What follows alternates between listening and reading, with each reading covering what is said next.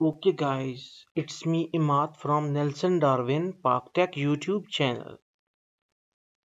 So here we are going to learn about how we can use a simple switch within the multisim.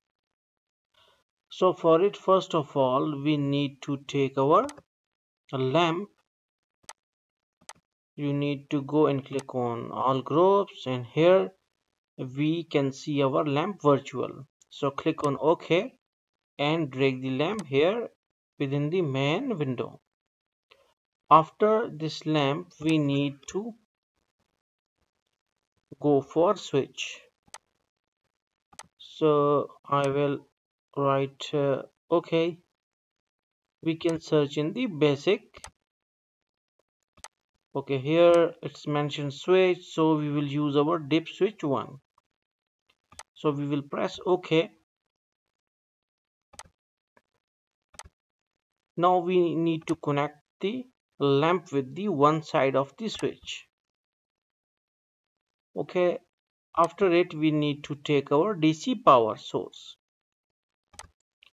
So we will click on power sources. We can see our DC power.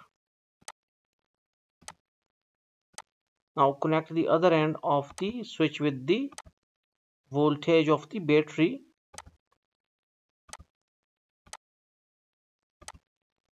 Okay, now we need to connect the other end with the ground. Okay, now this is our circuit, and obviously all the things are in series, so our switch will work perfectly. Okay, now we will run it out. We can see that our switch is now open. Now when we close it, we can see that our lamp is on.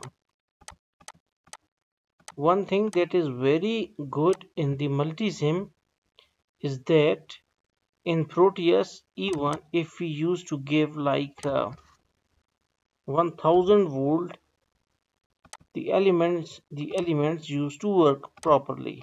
But even if we used to change it to 14 volt, I think that it is not going to work. Yeah, it is going to work, but with very bright light.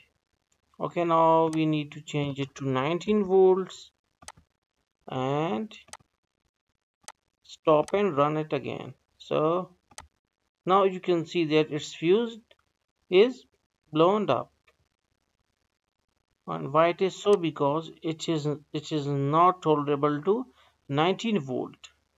So this is a good thing that we can see the breakage of fuse wire. So hopefully you got the concept regarding the switch usage within the multisim. So thanks for visiting our channel.